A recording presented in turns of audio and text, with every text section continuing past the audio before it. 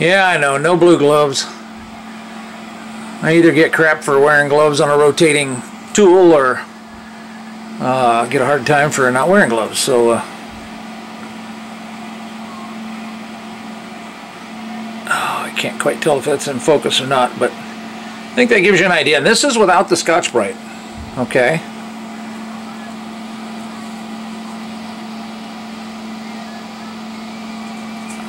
There's no burr here, and there's no burr here either. I don't care if there's one on the inside there, but there isn't. But the face here, there's no burr on that face, which is nice. So I'll put it back in there and Scotch-Brite it, but I got to take a couple more pictures first. All right, so this is with the Scotch-Brite.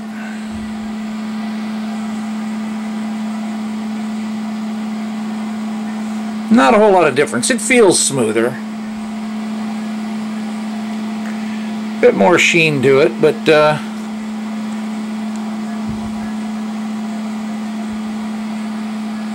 not a great deal of difference. It was perfectly fine, you know, without the Scotch-Brite, but you know, hey, might as well hit it with a little bit. This is a seal surface. There's going to be a seal with grease riding on here, so the smoother the better. And let's see here, I thought I'd show this. The target's 1.89. Alright? This is on calipers. That's barely a half thou over, if. So, that's right on the money.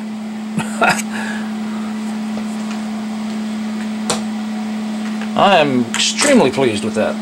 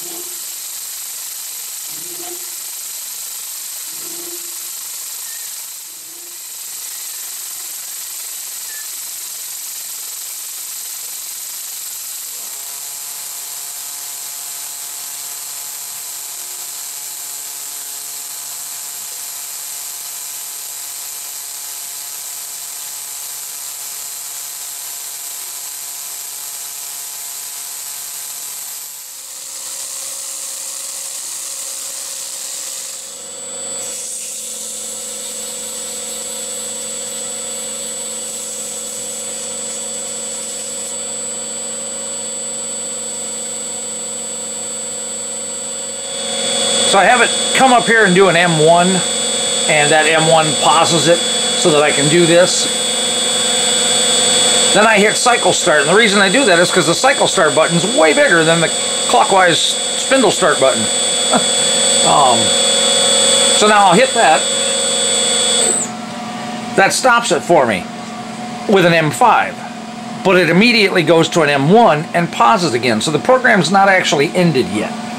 What that does is that allows me to flip this over, because there's a little bit of a burr here, and on this one here there's almost nothing, but still, it's just nicer to be able to spin it and cut the burr here. So I hit cycle start again.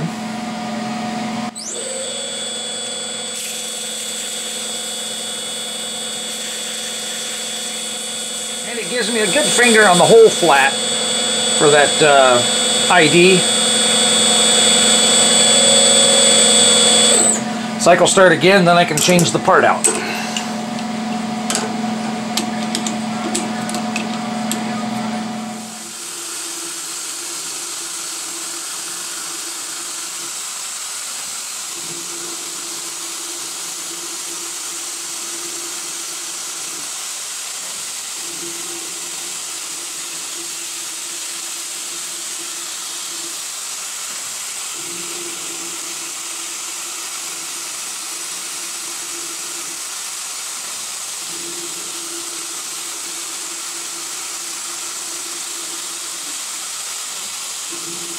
I'm really impressed with how well those tool paths blend in together, even though there's no radius where it starts going up and where it starts coming down.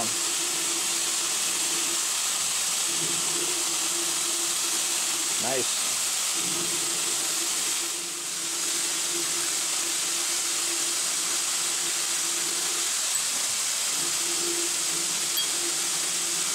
Perfect.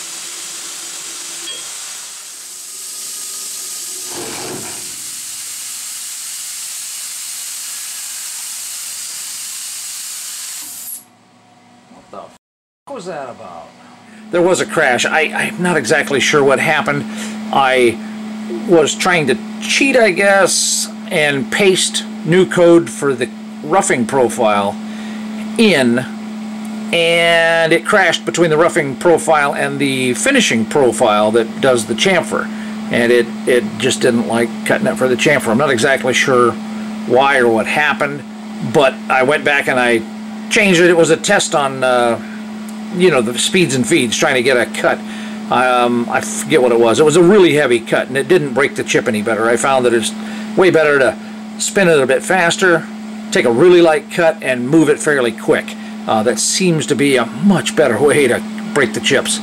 I had to reset the tool and stuff like that after I did it. So this is, you know, just another trophy.